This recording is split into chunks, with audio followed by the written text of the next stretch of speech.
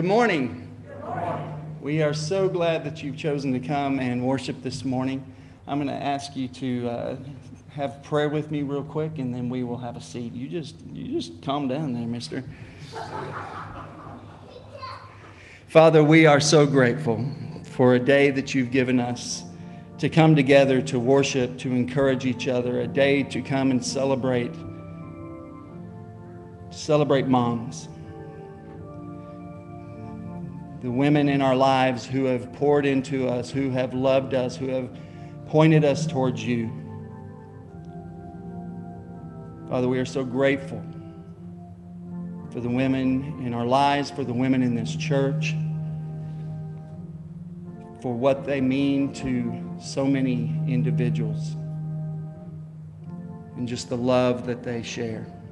Father, I pray that you would bless all of the moms today, that you would just give them a day of rest, a day to just look back on all of the memories and to just relish the things that they've accomplished in their lives and their families and around them. Lord, we lift up so many who are hurting right now, those who are dealing with cancer, with illness, with different situations in life that are just painful, that are stressful, that you would provide comfort, that you would provide healing and counsel. And this morning, as we celebrate these children, Father, may we commit to raising them in your ways. May we commit to raising them as a congregation, to be a part of their life, to pray for them, to be involved. And be with the parents as they raise their children. Father, that they would have the understanding of what difference you make in their lives as adults and how that transfers to their children. And be with Terry as he brings your message. Give him your words to speak. May our ears and our hearts be open to hear you today. And we ask all these things in your precious and holy name. Amen. You may be seated. We're so grateful for a day. And moms, let me just say, thank you. We cannot thank you enough. We know that, you know that. But for the countless hours that you have poured into children, grandchildren, nieces, nephews, other people's children, we appreciate it. Adult children, right? But we are so grateful for the love that you have shown, for the examples that you have set for so many. And we have an opportunity this morning to get to see some babies. And I told Terry this morning in the early service, I said, it is amazing that all these people came to hear you speak, and coincidentally we have a baby dedication going on. It was uncanny. But we are so glad, and I'm going to invite the babies and parents to go ahead and come on up, and Terry to come up and to present these children.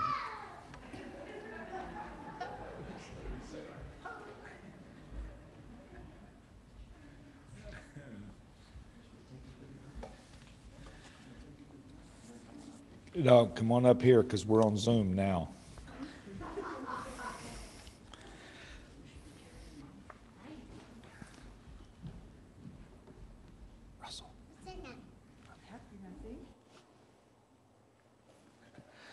This is always a fun time in the life of our church.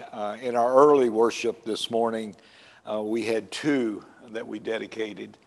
We dedicated Xander Jacob Elder, who was born April the 6th of this year, and his parents, Alex and Ashley Elder.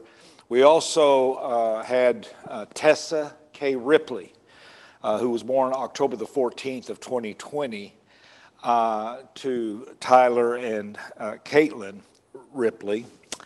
And I have a couple that I want to introduce that are here for this service. First of all, Ava. She's looking at me like, you don't have anything on me. This is Ava. Hey, Russell. Russell, wait. You'll get your turn in just a minute, okay? But I want to introduce everybody to Ava Josephine Scoville, who was born October the 27th of 2020. And Shelby and Justin are her parents. And you got all decked out today, didn't you? Huh? Had to. Mom have anything to do with that down here? Don't know. But Josephine, are you willing to come to me? Huh? You willing to come to me? Oh.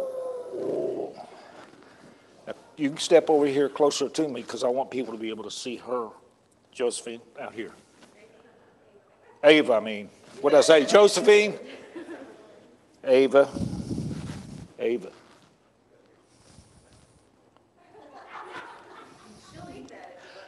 Well, I said, trust me, I know. I've had the lapel mics eaten before. She is a cutie. I'm going to let you go back to Mom.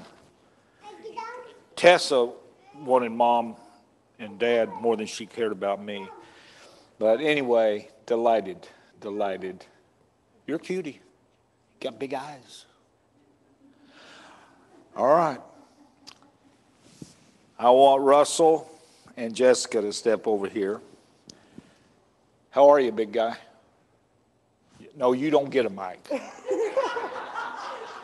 In fact, you don't even need a mic. Can you give me a high five? Yeah. All right, good. Step on in here, Jessica. This is Russell Alexander Carey, born August the 22nd of 2018. Jessica Martinson and Michael are his parents, and he is active in our Sunday school. Underline, capitalize, and bold the word active. I stop by occasionally, and they're all in there having a great time, and Heidi does a great job with them, and for that, we are grateful. You trying to read that, buddy? You can have it if you want it. Yeah, just never mind me, Russell. I'm just here. I'm just I'm a stage prop. You can have that, okay? No, you can't have those. This is why typically we do it when they are infants. They were a little late in the game, huh? Yeah, but hey, better late than never. Better late than never. As I shared with the group this morning, Scripture tells us that people were bringing little children to Jesus, but the disciples rebuked them. And the Scripture also tells us that when Jesus saw what the disciples were doing, he was indignant. And he said to his disciples, "Let the little children come to me, and do not hinder them, for the kingdom of God belongs to such as these." He went on to say, "I tell you the truth, anyone who will not receive the kingdom of God like a little child will never enter it." And he took the child in his arms, and he put his hands on them, and he blessed them. And he called a little child and had him stand among them. And he said, "Whoever welcomes a little child like this in my name welcomes me." Think about that for a moment. Jesus said to those who were there, anyone who will welcome a little child like this welcomes me. I would simply ask parents and us as a congregation to understand that we are to see these little ones with the loving eyes of Jesus. And we are given a task, both as parents and as a congregation, to assist these children in growing as Jesus did, in wisdom and stature, and in favor with God and man. So, Jessica, Shelby, those of you who are a part of this congregation, I simply would ask you this. Are we willing to promise to love these kids unconditionally and to nurture them in a way that leads to faith and encourage them in the way that leads to everlasting life? And if you're willing to promise that, would you simply say, we will? All right. I want us to have a word of prayer. Father God, we come to you grateful for the gift of children. Grateful for the gift of children created in your image. Father, we pray for the parents of these children. We pray that you would give them strength, that you might give them patience and wisdom as they seek to nurture these children into responsible human beings. Father, we pray that as a church, we would look to love them unconditionally, and that we would do that which we can do that might also nurture them in the way of faith, a faith that leads to everlasting life. But Father, as we dedicate these children this morning, we pray especially for them. Father, I pray that you would protect them, that you would keep them safe. Father, I pray that they would grow in a way that would come to embrace the teachings of your Son, Jesus Christ. Indeed, that they might grow in a way that would lead them to receive Jesus Christ as Lord and Savior of their life, that they might then live the remainder of their life with the assurance of life everlasting. Father, it's a prayer we offer in the name of your Son. Amen. By the way, I'm going to mention, Shelby, you've already received your quilt, right? Have you already received your quilt? Yes, okay. Our quilting group on Tuesday mornings, one of the things they have provided now for a number of years is that when we do a dedication of babies or children, they give to them a quilt that can be a reminder of the fact that we as a congregation and as a church love them and care for them. So that being said, I'm going to simply give, your hands are full. Both of your hands are full. I tell you what I'll do. I will carry these down, and Pam will give you quilts for Russell, and we'll go from there. Thanks, Shelby. Thank you. You're welcome.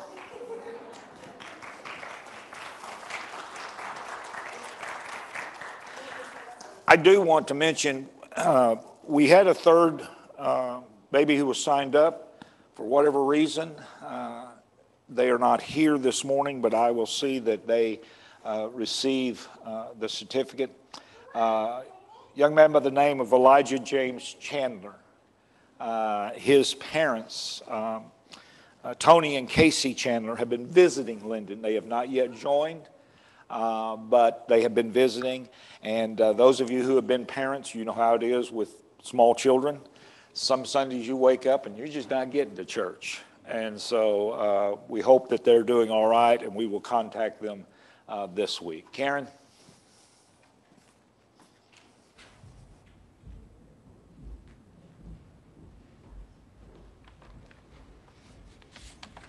Our next hymn, Lord, for the Gift of Children.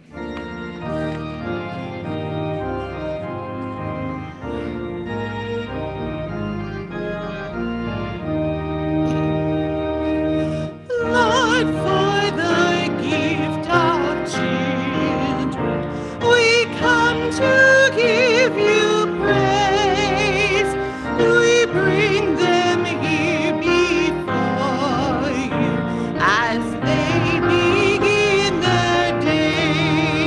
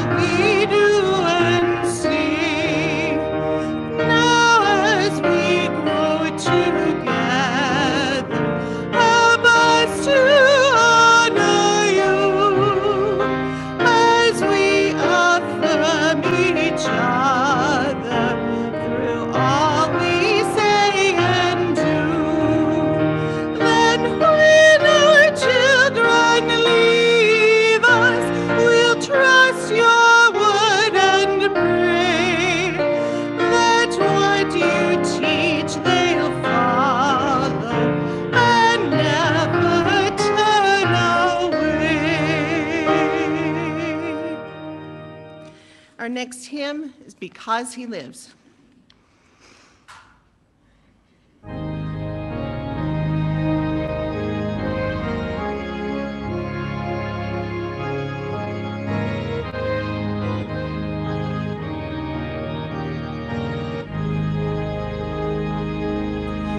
God sent His Son,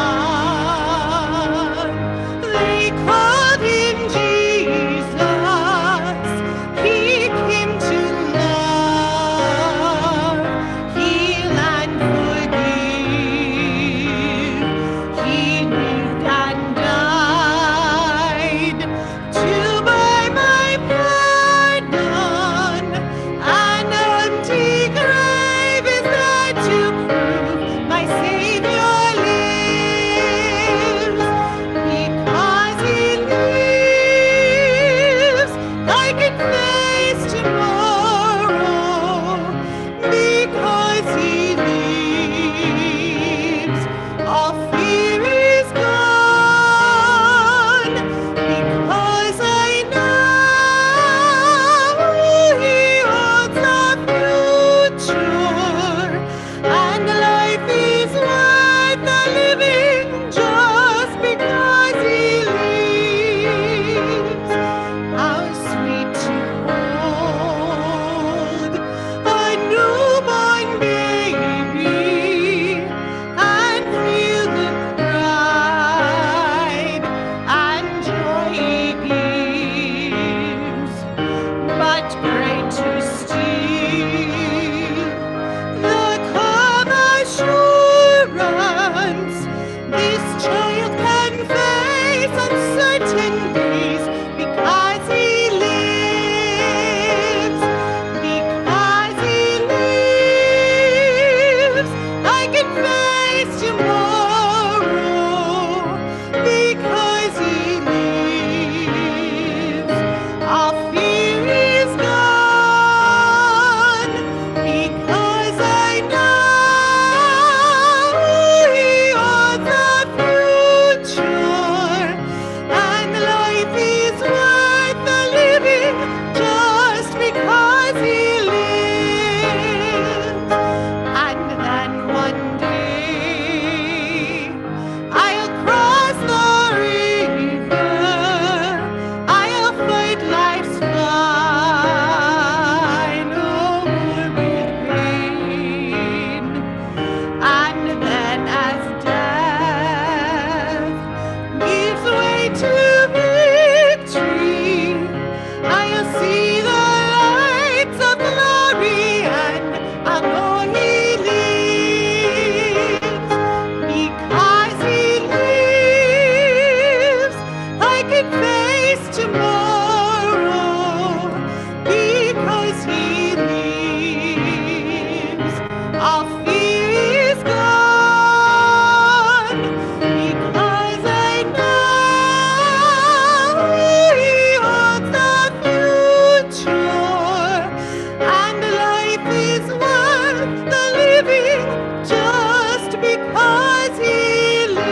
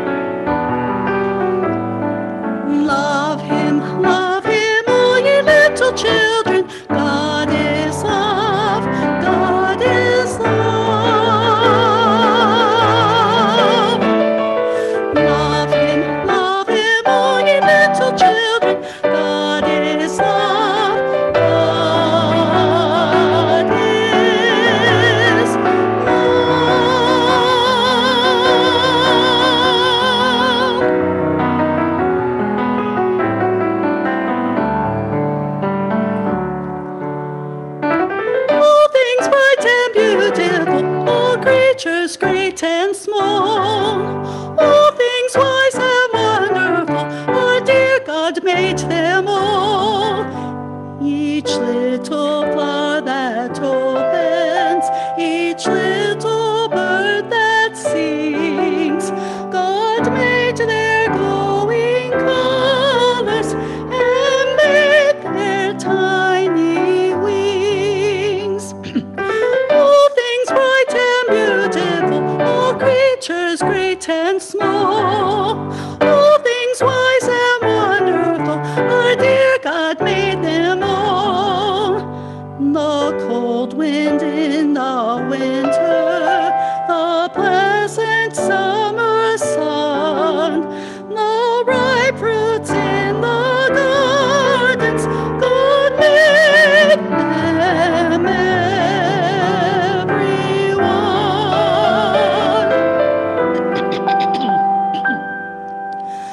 Jesus loves me, this I know, for the Bible tells me so. Little ones to him belong, they are weak, but he is strong. Yes, Jesus loves me. Oh, yes, Jesus loves me. Yes, Jesus loves me. The Bible tells me so. God loves us one and all.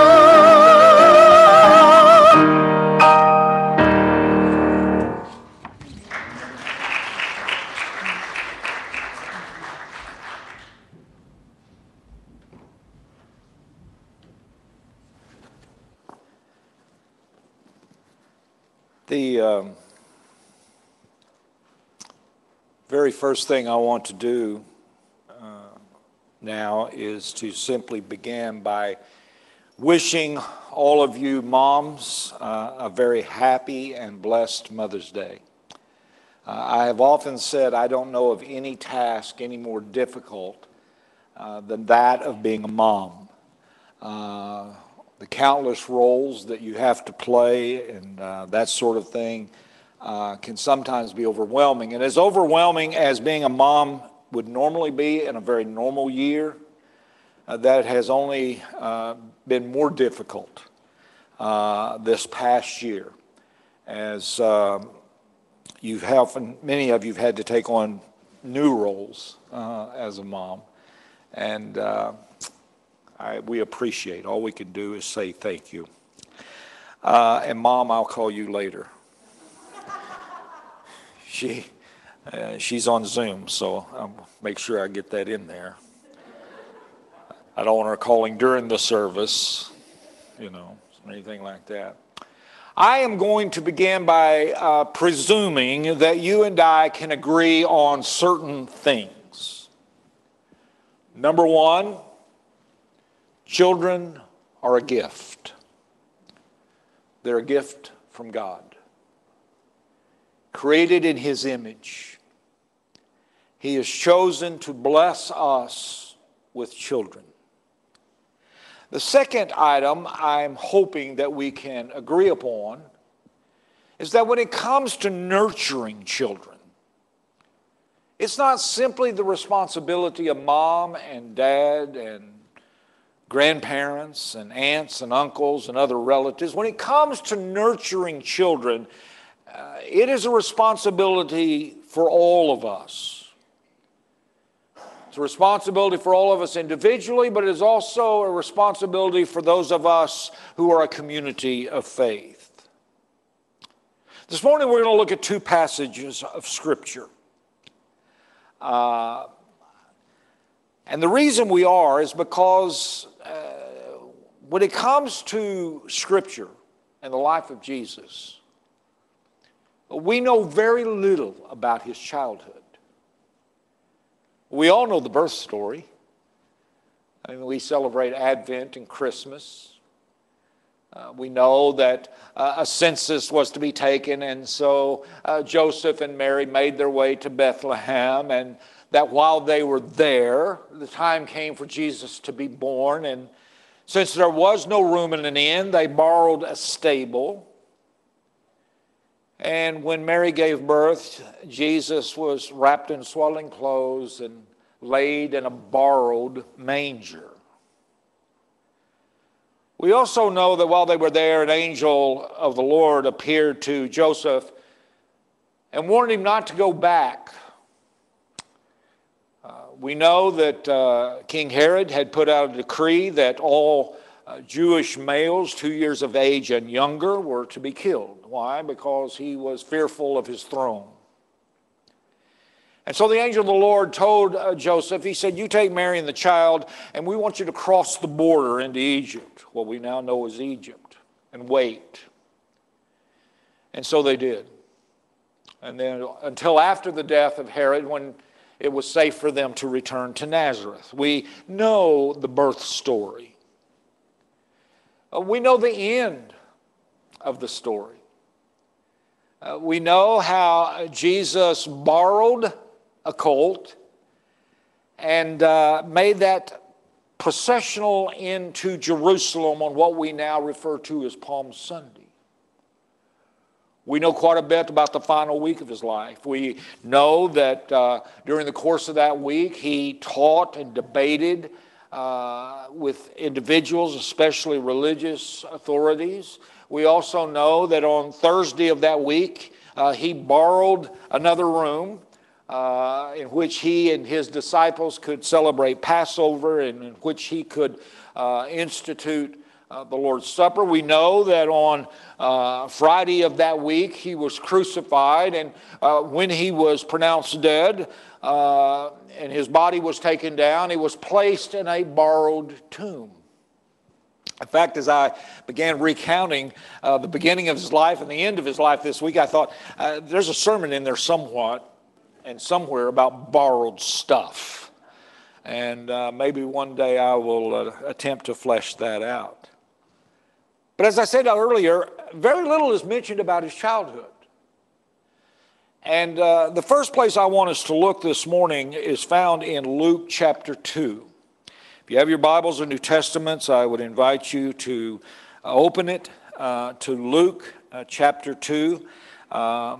This is after Jesus has already been presented to the temple on the 8th day following his birth. He now returns to the temple. Beginning in verse 41, Luke tells us that every year Jesus' parents went to Jerusalem for the festival of the Passover.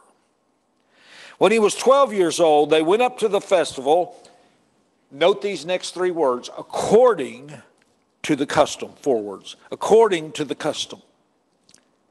After the festival was over, while his parents were returning home, the boy Jesus stayed behind in Jerusalem, but they were unaware of it. Thinking he was in their company, they traveled on for a day. Then they began looking for him among the relatives and friends, and when they did not find him, they went back to Jerusalem to look for him. After 3 days, they found him in the temple courts, sitting among the teachers, listening to them and asking them questions. Everyone who heard him was amazed at his understanding and his answers. And when his parents saw him, they were astonished. And his mother said to him, "Son, why have you treated us like this? Your father and I have been anxiously searching for you." "Why were you searching for me?" he asked. "Didn't you know I had to be in my father's house?" But they did not understand what he was saying. And then he went down to Nazareth with them and was obedient to them. But his mother treasured all these things in her heart, and Jesus grew in wisdom and in stature and in favor with God and man. I think to really appreciate the story, we have to understand the setting of this story. For you see, the law required every male to go to Jerusalem to participate in 3 feasts: Passover, Pentecost, and Feast of the Tabernacles. Unfortunately, for many Jews who lived after the exile in regions distant from Jerusalem, to fulfill that requirement became very difficult, almost impossible. However, residents of Palestine were willing to make every effort to be in Jerusalem for at least one of the feasts each year. And so Joseph was simply following current practice. That is, he was acting, as it says in verse 42, according to custom, the custom of the law, in his annual visit to Jerusalem for the Passover. I think it's also helpful to understand that although women did not come under the requirements of the law, many of them, like Mary, would accompany the male members of their families on these pilgrimages. It's also interesting to note that as Jewish boys reached puberty, they became a son of the law. In other words, they became a responsible member of the covenant community, and as such were now obligated to fulfill the law's requirements. So consequently, at the age of 12, Jesus joins his elders on their annual pilgrimage to Jerusalem for Passover. Now, again, because they could not necessarily travel to all 3, many pilgrims who had gone there for the Passover feast would depart from Jerusalem after only 2 days, because that was what was required for their participation in the ritual of the Passover. And often what we probably do already know is that many of those making their way to and from Jerusalem would travel in a caravan of relatives and acquaintances from the same town, or at least the same region, which as such made it very, very easy for the absence of a 12-year-old boy in that caravan to simply go unnoticed until time came for them to set up camp for the first night. And that's exactly when Mary and Joseph realized that for whatever reason, Jesus wasn't with the group. I don't have to tell you as parents or grandparents that if a child or a grandchild suddenly goes missing, you are in a panic, which I assume was pretty much the same state that Joseph and Mary were in. For Luke tells us that they went back to Jerusalem to find Jesus. And after 3 days of searching, they do indeed find him. Needless to say, Mary is not too happy about it. She's not at all happy about the fact that he had stayed behind, especially when they had been searching for him for 3 days. But lo and behold, there he was, 12-year-old Jesus in the temple courts, sitting among the teachers, listening to them and asking questions. At the same time, Jesus' reply shows that he was completely surprised that they didn't know where he was. Note the phrase of his response: "In my Father's house." It's a phrase that some translations will translate "engaged in my Father's business." Jesus' description of the temple as the house of his Father would seem to imply 2 different things. One, Mary and Joseph should have known that he would be found in the temple. Therefore, they didn't really need to be searching for him. And secondly, his description of the temple as his father affirms his relationship to the God of Israel. Luke also notes, however, that once he's found and once Mary has kind of probably, she's made her feelings known, let's just put it that way. And after Jesus has responded, Luke leads us to believe that this particular temple experience didn't alter the status of Jesus in the home. For he tells us that upon their return to Nazareth, Jesus continued to lead a normal and expected life of a child, being obedient, according to Luke, to Joseph and Mary. And in a summary statement about the childhood of Jesus in verse 52, Luke says, and Jesus kept increasing in wisdom and in stature and in favor with God and man. Now, if you were listening very closely to what I read earlier and what I just said, you'll notice a little bit of difference. The NIV translates it, growing in wisdom and in stature in favor with God and man. It is the Amplified Bible translation that states it, and Jesus kept increasing in wisdom and in stature and in favor with God and man. And I'll be honest with you, I kind of like the way the Amplified Bible has translated that particular phrase because it is a phrase that reflects continuous growth, which I think is an invaluable message to all of us who think we are adults. Okay? But it is also a statement that's very similar to verse 40, which is the verse prior to what we read this morning in Luke chapter 2, which says, and the child grew and became strong. He was filled with wisdom, and the grace of God was upon him. Boom. Now let's fast forward. Let's skip ahead some 18 years.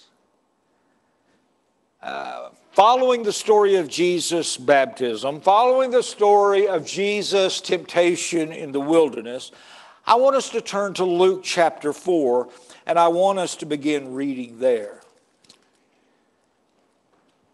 For in verse 14,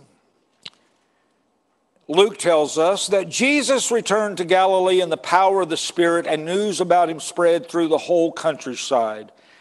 He was teaching in the synagogue, and everyone praised him.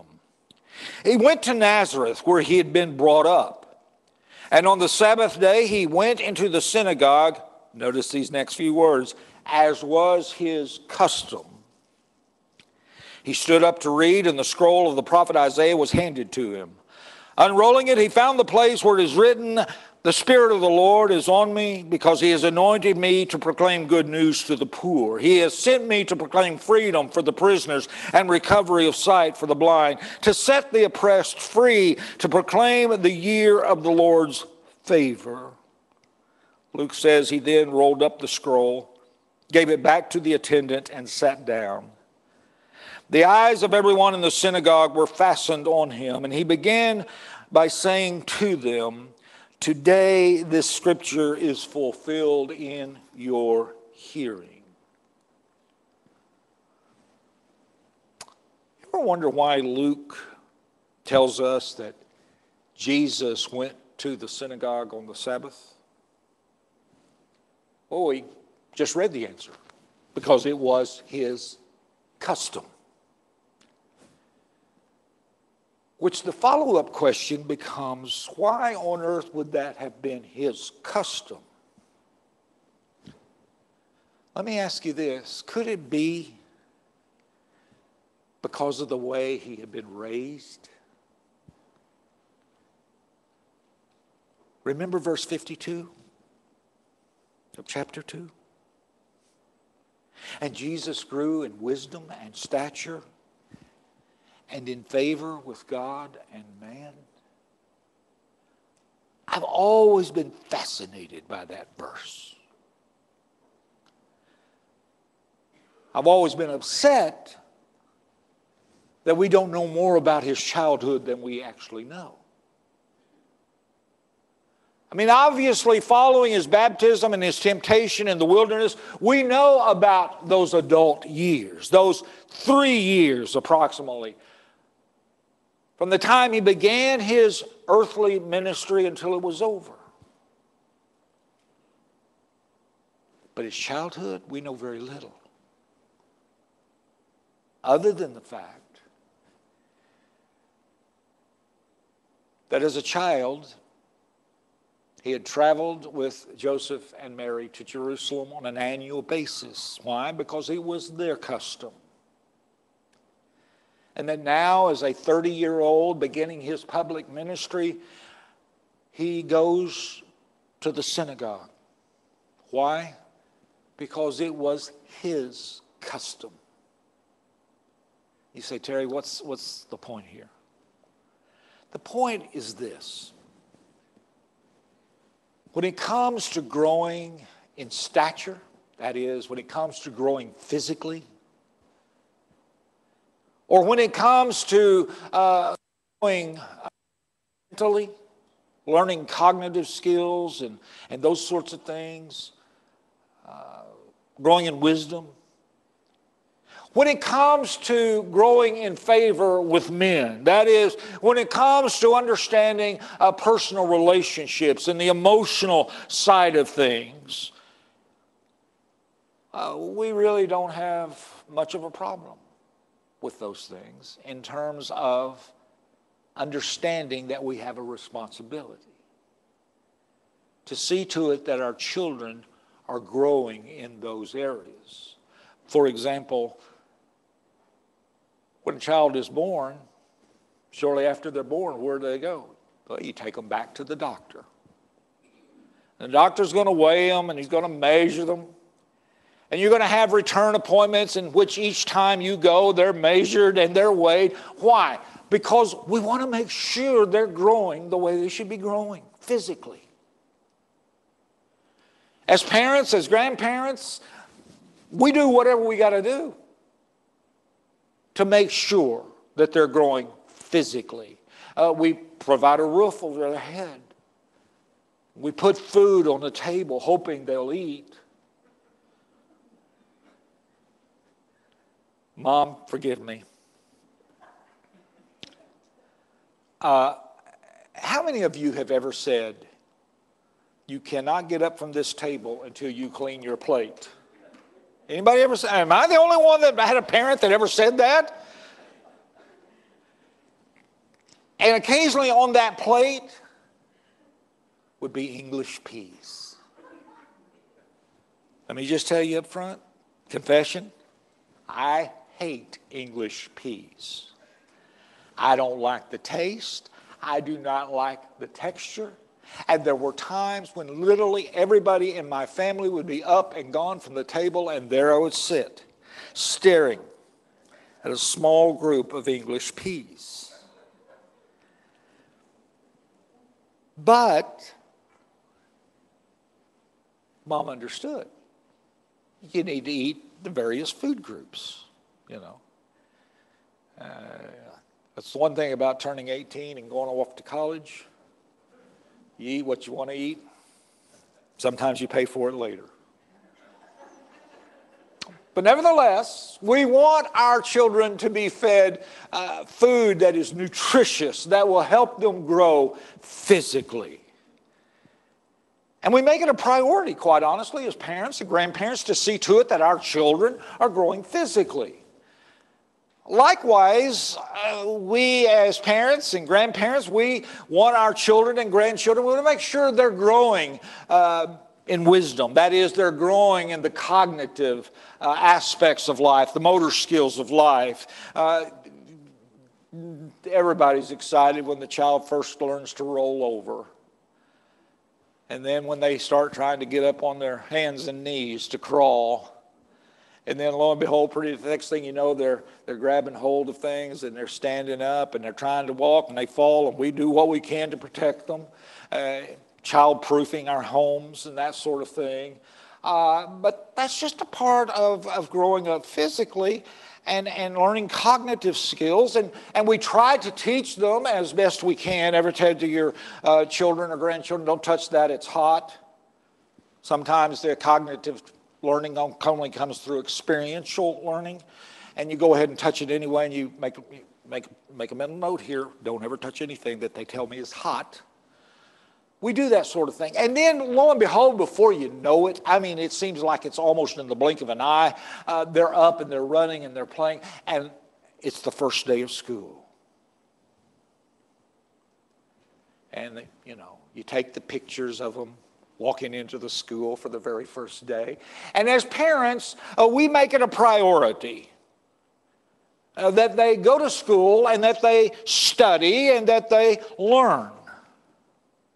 Why? Because it's important that they grow in wisdom, that they grow in their understanding of the world and of life and that sort of thing. I remember growing up, you were going to school whether you wanted to or not. And there were plenty of times I was not, but I was there. Because that was just a part of growing up. That was a part of life. You went to school. You went to school. Wisdom. He grew in wisdom. He grew... They found him in the temple. What was he doing? He was sitting in the temple courts, what? Listening to the teachers. And asking questions. That becomes a part of it. We want our children to grow up not afraid to ask questions in order that they might learn. We want them to grow up with some critical thinking skills that will allow them to be able to respond to various situations. It says he grew in favor with man.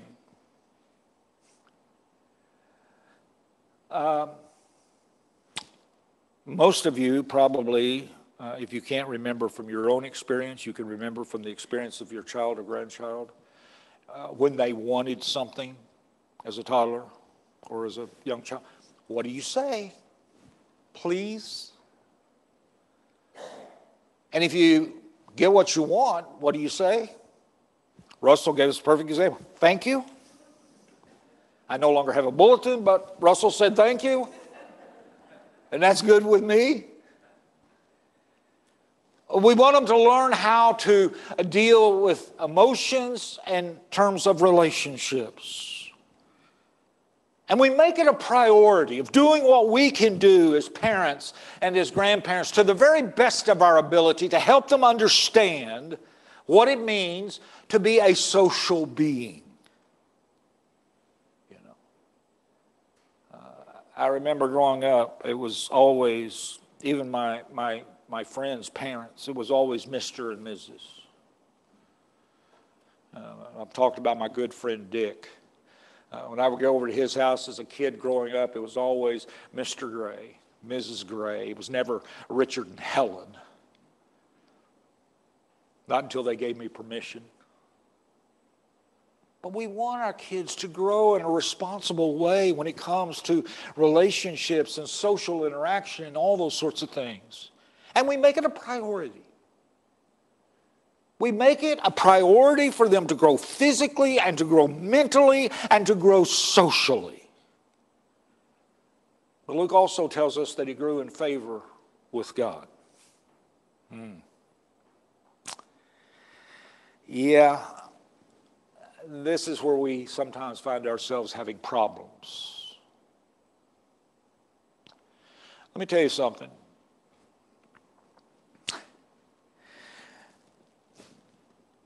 When you read child development and they talk about all these other areas, the one area that so often they tend to omit or ignore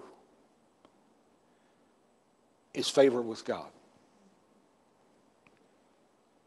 The spiritual dimension of our lives. And the problem is that they simply are ignoring the fact that as human beings, we are spiritual beings created in the image of God.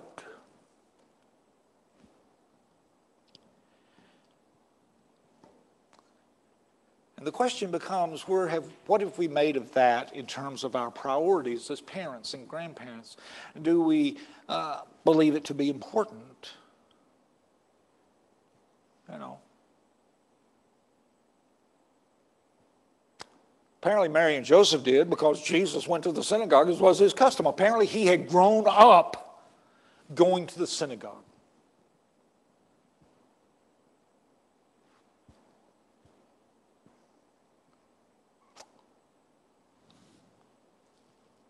Is it a priority?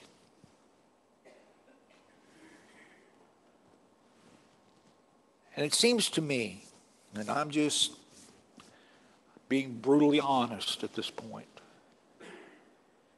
it seems to me that we live in a day and an age and a culture in which countless things become priorities in our lives. And that growing spiritually, growing in favor with God, is simply an afterthought. If we make it, we make it. If we don't, we don't. And I will tell you, from one who has observed what is going on, it is becoming increasingly difficult for parents and grandparents to even make growing spiritually a priority. You know, we're having graduate recognition next Sunday. One of the reasons we're doing it next Sunday is because the following Sunday we had students who will be graduating high school at 11 a.m. on a Sunday morning. Really?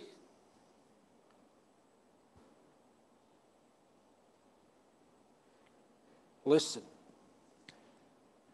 to grow as Jesus grew, sometimes we as parents and grandparents need to get our priorities in order. For I will tell you this, out of all of the areas of growth that we have talked about, there is only one that will determine our grandchildren and children's eternal destiny. And that is growing as Jesus grew in favor with God. Having said that, to those of you who are parents and grandparents and others, I would also say that spiritual growth may be among the most difficult kinds of growth. Because you see, it is a very, very complex issue.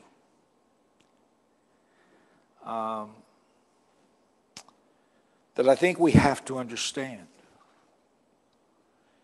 And quite honestly, it takes more than just parents and grandparents. And so for those of you who, if you thought, well, we're kind of getting off early today, I just sit and listen to him tell parents and grandparents what they need to be doing. Let me really narrow in on this community of faith. Because here's the thing. We have the opportunity as a community of faith, as a church, to not only encourage parents, but more importantly, to assist parents in helping their children grow in favor with God. We, as a community of faith, have the opportunity, and I would dare say privilege, to make a lasting imprint upon children when it comes to faith. And I know sometimes we tend to think that what we're doing really doesn't matter. Let me tell you something, it matters. And an awful lot of parents are looking for help. An awful lot of children are reliant upon help.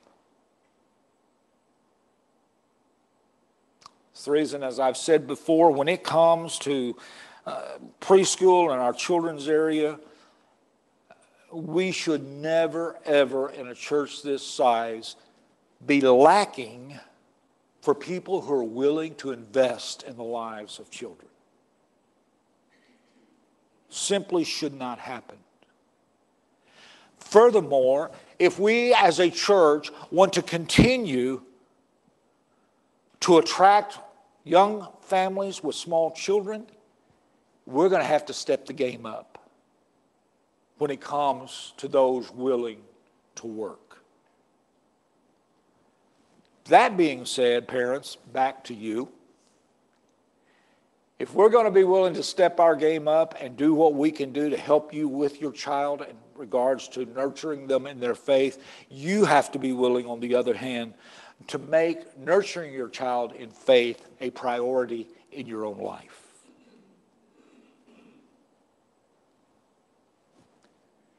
And I'm going to end where I started. Children are a gift from God. And children can take you to the highest of highs, and they can take you to the lowest of lows, and sometimes they can do it within a matter of hours. But God loves them. And they're our responsibility. And we should be willing to love them as well. And nurture them in a faith that leads to everlasting life. Maybe this morning, for you to be a part of a community of faith that can do that, you yourself, as a parent, a grandparent, or just a person who attends, in order for you to do that, you have to first and foremost make sure that Jesus is your Lord and Savior, and that you have committed your life to being His follower and His disciple. If you're here and that's a decision you've never made, then I would simply say to you, I can't think of a better day. It may be that you're here this morning and you are a Christian and you're a parent, grandparent. You may just be an adult in the life of this church, but you suddenly go, you know what, Terry? I've not made nurturing children a priority in my life. Then maybe you simply need to come and spend time in prayer, asking God to impress upon you again the need and the challenges of helping children grow in wisdom and in stature and in favor with man and with God. I don't know how God speaks to you this morning. I really don't. That's the one thing I've always been amazed by. Is I really don't know how God's Spirit works. All I do know is that it does work and that He does speak. Maybe this morning you simply need to stay right where you are. And as we sing a song of response, pray. Just pray. Pray not only for the children, but pray for the parents. Pray for grandparents. Pray for Sunday school teachers. Pray for those who work with our kids. Father God, we come to you this morning. And Father, I'm grateful. I'm grateful for Joseph and Mary, who understood the importance of faith in the living of their lives, who made it a habit of attending worship. The fact that it was their custom. And Father, the fact that it was of such importance that it became indelibly printed in the life of Jesus Himself.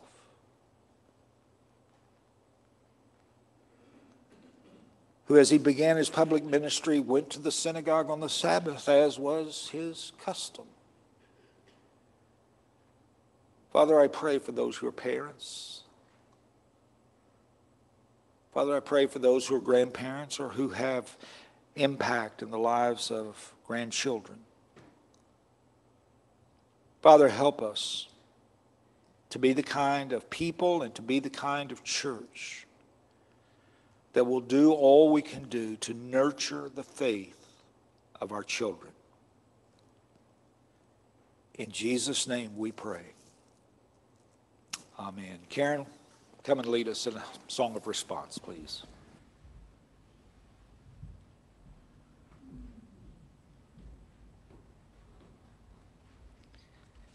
Let's stand.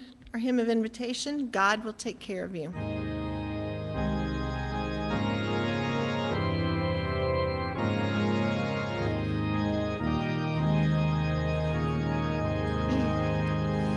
Be not dismayed, whatever betide, God will take care of you. Beneath His wings of love abide, God will take care of you. God will take care of you through every day or all the way. He will take care of you. God will take care of you. Through days of toil when I doth fail, God will take care of you. When dangers fierce your path assail, God will take care of you. God will take care of you through every day or all the way. He will take care of you. God will take care of you.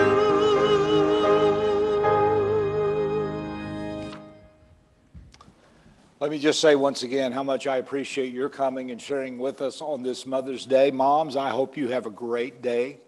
I hope you have a blessed day. And for all of us, as we leave this place this morning, my prayer would be that we would go in the grace and the peace of our Lord and Savior, Jesus Christ. With that, you're dismissed.